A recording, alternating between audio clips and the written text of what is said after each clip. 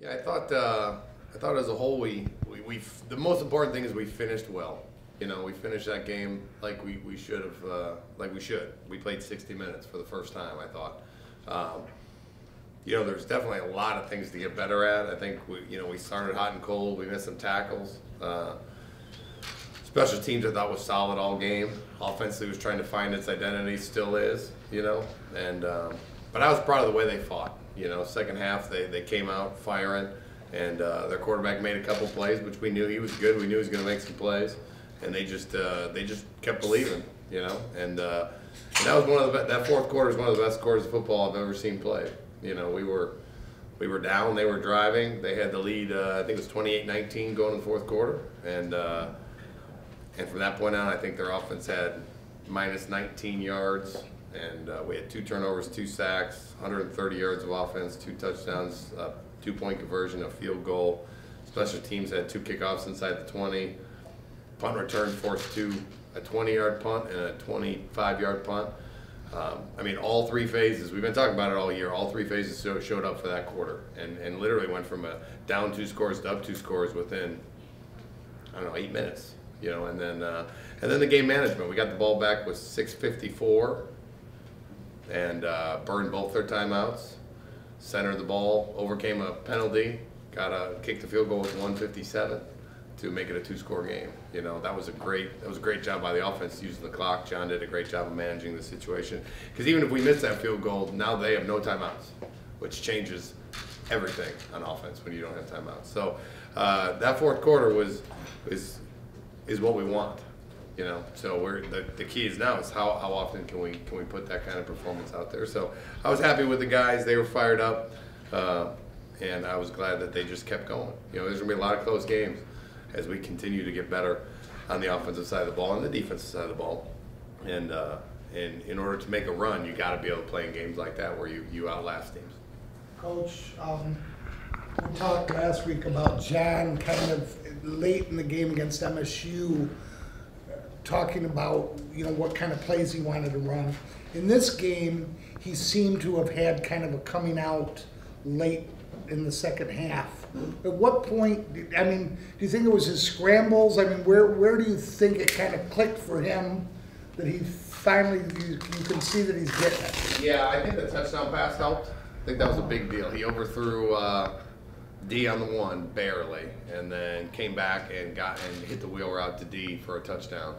And I think that helped him a lot. Early on in the game, by design, he threw the ball a lot more. And granted, a lot of more bubbles, but he started off like probably 6 for 6 or 7. We just wanted to get him going, have him get a little bit of feel to him. And they did a good job. They weren't going to let us run the ball. They had 16 guys in the box. They were bringing guys off the street to put in there, and which we expected. And there's 2 ways to counteract that. 1, John's legs, and 2, our wide receivers and our passing game getting better. But here's the deal. When you do something like that, you can never bail on your running game. You still have to hand it up there. I thought Jamari and Jarvian ran as hard as I've ever seen them run for 3 yards and 4 yards. You know what I mean? They earned those 3 and 4 yards, which allowed us to have the passing game. And as we get more in tune out there, I'll use the word, we're going to get more and more dangerous on offense. But I think that touchdown pass took a lot of pressure. I thought after that, the ball was coming out really good, and then the run helped, and he had a couple of big 3rd down runs for first downs that I thought were big. So he's going to have to be able to continue. We're going to give him a little bit more every week and continue to grow him and not put him out there too much as we continue to grow him. He's got a lot of good pieces around him that'll help him get better every week. Can you update us on the injury front? Yeah, we came out. Keyshawn got rattled a little bit. We don't know if he'll be back yet. That'll be in his concussion protocol. Yeah, protocol. We'll see. He non-contact today. I'm thinking he'll be back by Thursday or Friday. I think. Other than that, Bellamy had an ankle foot, but he was out there today doing well. I think that was the only other one. We had a bunch of maintenance. We call it maintenance, dings here, dings there. But other than that, it was a fairly clean game. And Asua, is he close to coming back? He could, yeah, it's close. It's close. From he didn't play last week, and we had him in a brace that didn't allow him to move much, and now we unhooked him today, and let him go, and it'll be interesting to see. He'll be a game. Last week he was out. This week he's more of a game time. You know what I mean? So, but he's coming along. He's really pushing. Because originally when he was hurt, we were thinking Ball State, and now he's doing so well. Now it's like, well, maybe, So I'm proud of the way he's gotten through it and getting better. He looked pretty good out there today. And you're pretty familiar with Wagner, having seen them 1 year at Syracuse, and know some people over there. I have a couple. Yeah, I know a team that's played him really well, and I know a couple guys on the team, and they're going to be a good looking group now. I mean, they're all a 6'5", 6'6" across the board. Their receivers are going to be long. I think their corners are pretty good. So it's going to be they're going to look the part when they come out there. We just got the great, like I've said it 8,000 times, and I hate to keep repeating myself, but it truly is going to be about us getting better at running our stuff. We are in game 4 of running Coach Dowse's calls and Coach John's calls, and you gotta run them again into every coverage and be able to react at a moment's notice, so that really does help us focus on us. Sometimes you can get too focused in on your opponent. We are in an easy situation to focus on us because we have not seen every defensive call into every formation and every play and the reverse and the double, all the different things that come. We have to just continue to focus on us. And one thing I've heard you mention a few times is the juice. Now, can you explain what the juice is? Oh, we just need energy. You know what I mean? I didn't think we had great energy. I thought the crowd had great energy. I thought our team was just average. We picked some up at the end. The energy on the sideline is something we control. You know what I mean? And I had a very firm talk with our non-travel guys, the guys that aren't going to play, the red shirt guys, because they got one job. They got one job on that sideline, is that provide a little bit of juice on the side. We got a bunch of guys focused on doing their jobs, making adjustments mid-game, and then we should have a bunch of guys that are hooting and hollering and having fun, and because it does help you when the environment around you is upbeat. It does help you a little bit, it makes you feel better. So we had a very good meeting this week about their expectations, and they don't have to dress. I can put them up in the stands, and if they're just going to sit and watch, I'll buy them a really good seat, And so we covered that, and then once we got it going, it just spiraled, and everyone fed off each other, and that's something we look to do more moving forward. Coach, can you talk about the unique challenge that receivers who are 6'6" and 6'5" present for guys like Darius, Sam? Yeah, it does. I mean, just the catching radius is a big deal. In college football, one of the biggest things you start realizing quickly, and actually more in the NFL even, is no one's open. Everyone's covered. There's someone within a small radius of the guy. But you just throw the guy open. You throw it behind him. You throw it away from the defender, and the guys with the longer catching radiuses have an easier time to go get the ball. That's one of the things that helps Gio. It's one of the things that helps Luke Sanders, who's one of our young kids who haven't gotten the ball yet. We need to. He's doing a great job. So that's going to be difficult. Now Sam's lucky. Sam's got long levers, and Sam probably won't be affected too much by it. But they've been going against Gio and Luke, and I still think these guys will be taller than Gio and Luke, but not by much, and Jalen Hall's another freshman kid who's about 6'4", 6'5". So they've had a little bit of opportunity. Now the quarterback still has to put it in the right place so that catching radius can help, but that's definitely a unique challenge that they're going to have to make sure they can elevate if the quarterback puts it in the right place. Sometimes it's great coverage and it's still a completion, Coach, how big was that comeback in terms of avoiding 0-3 start? Oh, huge. I mean, it's we are so dialed into playing 60 minutes because I don't think we did it against USC. I don't think we did it against Michigan State. You never know how games are going to start. Didn't start great for the first half. I thought we came out third quarter firing pretty good, and then they came back, and that was going to be a moment, where we decided if we were going to keep playing or not, and I was proud of Obi. Obi got beat up for a touchdown to put us down 2 scores, and then he's kind of the one that kicked off the whole thing with a huge pick right after he got beat. And then we went on an 80-play drive, which was huge. and then it just started building. You know, we had the momentum, and that's what we need to learn how to do. Is we always talk about we're team 112. You know, we're 112th team ever put together by Western Michigan University. So we have to find what 112 looks like, what it feels like, what it sounds like, and that fourth quarter was what you'd like it to be. You know, they had 2 sacks, we had 2 turnovers, they had minus 19 yards of offense, and then offensively we took care of the ball. We scored twice, and it was what we want it to be. So you got to see it sometimes, you know, and so hopefully, you know, just that quarter can be something that helps us. As at least we have a very clear vision because we've lived it, what we want this team to look like moving forward.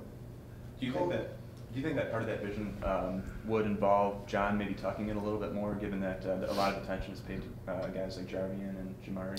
Yeah, you know, design run wise, you know, here and there, he has the ability to do it. That's an important thing for people to know, that we can 2 or 3 times a game call his number, but not as a major part of it, and not as a major spoke on the wheel, you know.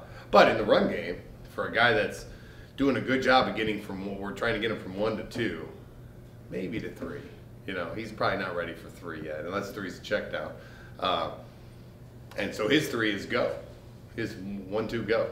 Go make something happen with your feet, you know. So I think you'll see him maybe more in the, and this isn't by design, but I think you'll see him more in the passing game than in the running game, which is what kind of happened. He dropped back, didn't like 1, didn't like 2, go. And he got a couple key first downs for us. Obviously, he had the 1 run, a couple moves he put on, which were interesting, and they worked. And he scored. He got helped. I think a third of the touchdown should go to Donnie, and a third should go to Jarvian for pushing him in the end zone. But yeah, so it definitely changes. Just like I talked about last week, Michigan State, with their quarterback being able to run, it changes things. You know what I mean? And not that they run him a lot, a couple times, you know, but it does change things. A lot of times that 1 run is a big one. So it definitely gives us. It's just another thing that allows us to take pressure off the O-line in the running game, because we know that people are going to continue to try to go after those guys.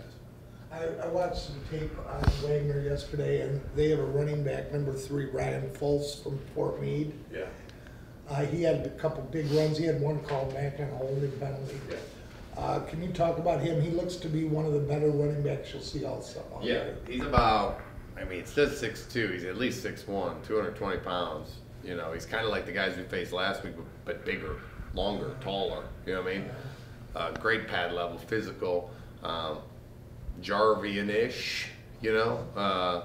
So I think the biggest thing for us is not to let him get going.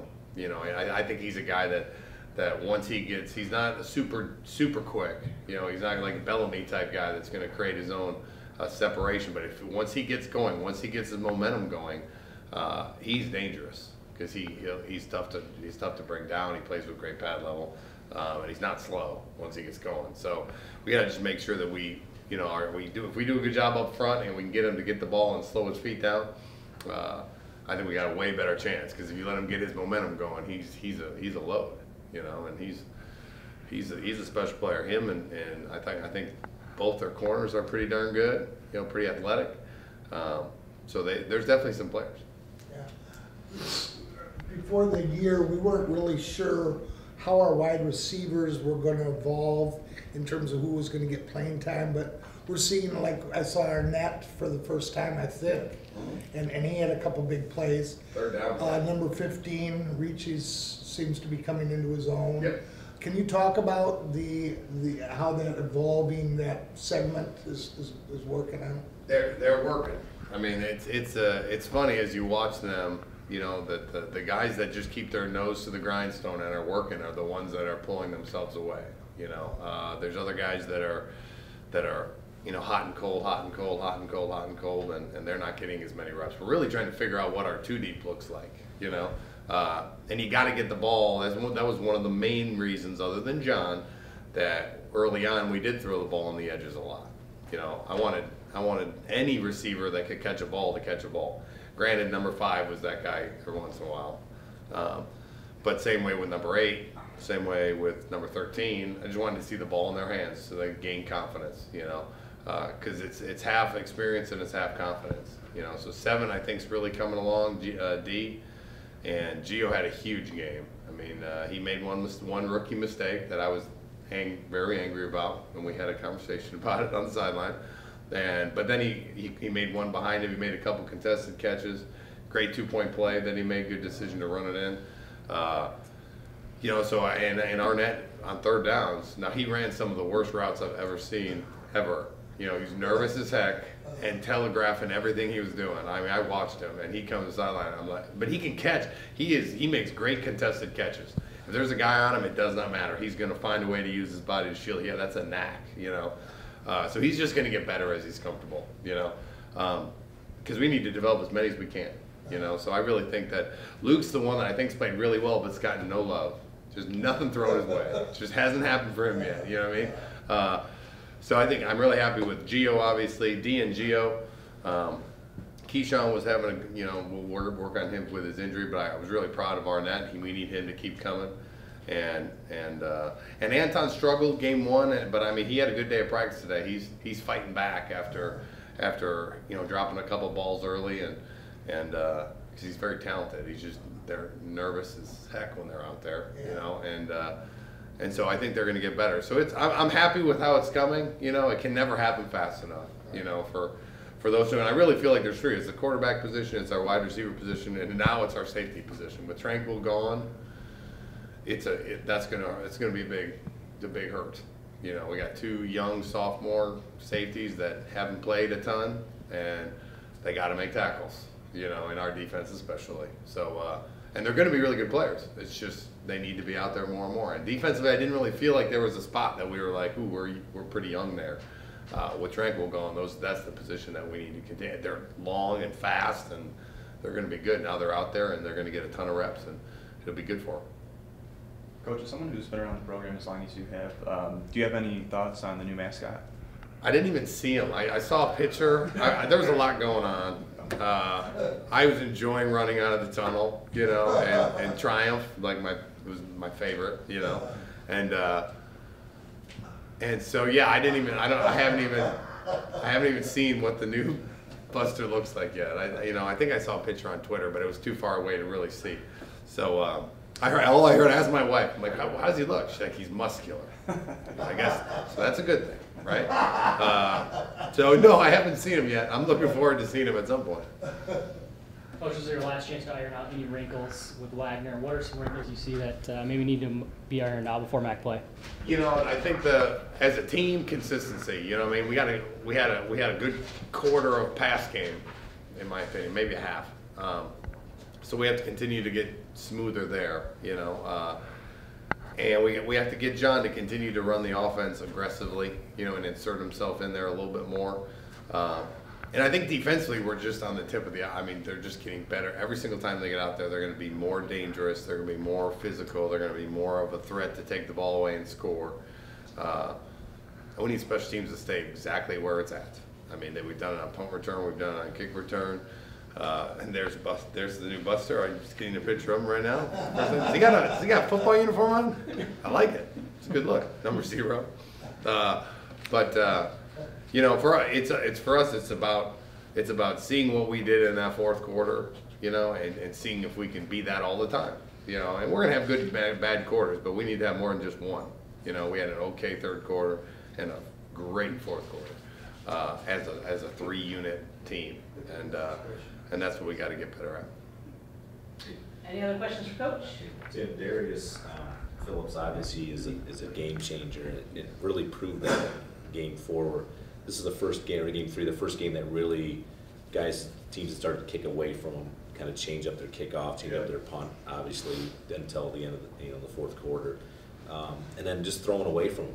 When they throw to them, it's a 2 or 3 yard gain. So obviously, MAC all West special teams the first 2 weeks, and then you look at the stats and you're like, nice game, but people don't realize how important he is to. Well, he makes it. He's now, at least this game, and I'm hoping here moving forward, he makes a difference in the game without touching the ball, which is quite an accomplishment. You know what I mean? Without touching it, you're making a difference. Make no mistake about it. I go right to him when that guy makes a 20-yard punt that puts us in perfect position to go take the lead. I'm like, that was you. they just had a 20. I mean, shoot, the last punt we didn't even put him back, and they kicked it out of bounds, which was weird. It's like they thought he might be back there, And then he had unbelievable punt returns, So, and then we were able to do some things. I thought Coach Kenny did a good job at getting. We got Bellamy a touch on a return. We knew they were going to sky kick, so we took Odell out and put Bellamy in right there, and we got Bellamy the ball, one more touch for him, because he has ability to take one. So we got to stay one step ahead of what they might do. But it's changing. They're doing things they're not used to doing. You know what I mean? And that's where opportunity comes when they're running returns punt schemes that they're not used to running, and kickoff schemes they're not used to running. That's advantage to us. I mean, we're starting with the ball at the 35, 40-yard line. As we get our offense going, that's unbelievable field position game that he's allowing us to do, even when just by kicking away from him. And then make them pay when they do kick it to you, and he did that for sure. So he just needs to understand that whether we're going to do everything we can to get the ball in his hands, but even when he's not, he's affecting the game. By that field position. Those 2 punts in the fourth quarter were all on him. So he's a special kid. Deshaun Foster had a decent return too. Yeah. Darius mentioned him last week that he opened things up. Yep. And he was just put on scholarship. Is that? Yes, he's a walk-on. He was a walk-on, and he was the defensive scout team player of the year last year, which is, to me, says a ton about a guy who was on the scout team, walked on, worked his butt off, and showed up every single day. And I had one left, and it was kind of a no-brainer. As far as how he works now, in the spring, he's not very big, but he wasn't going to play linebacker with our seniors, so we said, hey, we put weight on, you're 240 pounds already, can you put 250, 260, put your hand down, kind of be like a Dwight Freeney tried to be. He said, yes, sir. Put his hand down, and son of a gun, he's pretty good. You know what I mean? He's in our rotation. He plays better every single time he's in there. He's all effort all the time. Definitely wins the pad level thing, because he's a littler guy. Doesn't get pushed around. He's a huge part of our, kickoff return team. And we did that at the end of camp, and we didn't film it or anything. It was I had the kids all thinking one thing, and I was talking about one thing. I surprised them. It was perfect. It was his moment, and it was a pretty neat thing for him. And he's out there playing. He's doing exactly what I thought he would, because of who he is, And so he caught it, went right up the side, and then we got the ball in the 40. We kind of have, when they sky kick, we have rules. We just changed the return while the ball's in the air, and Darius got out in front of him to throw a block for him for a change, and he went right down the sideline, got us, I think, the 45. It was a great shoot return, So he did a good job.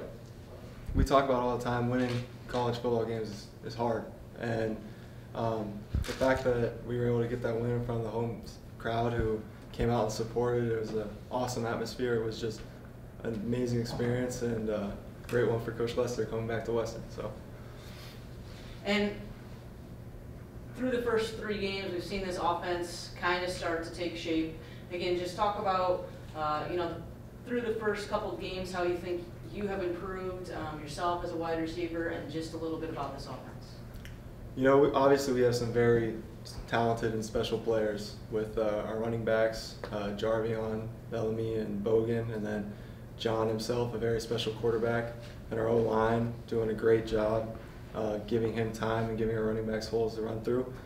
And with our position at wide receiver, we have some younger guys with very talented. D. Eskridge is unbelievable athlete, and he's fun to watch, and I think we're starting to come into our own, and it's very fun to see. Yeah, last year, Gio, you guys had kind of an alpha dog in the receiver room with Corey. There's no way to replace that kind of production, but how have the receivers approached it? Is there any, obviously, competition to be the top target for John? Yeah, replacing the top 5 draft pick is obviously a hard feat, but obviously we go in every day working and wanting to be the top dog, and I think that's just the attitude that many football players have in all positions. And credit to everyone in the room, everyone on the team with the change last year, obviously in coaching, just going to work each and every day. And it's awesome to see it start to show with the way we were able to play in that the second half.